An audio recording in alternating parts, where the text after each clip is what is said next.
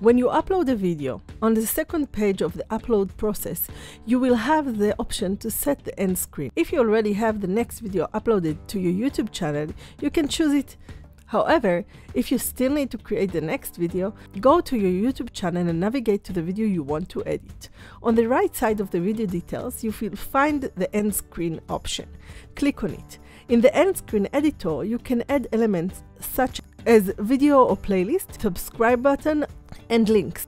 If you have the next video ready, select it from the list of video available. Position the video in the center of the screen and adjust the size to fill the maximum space allowed by YouTube.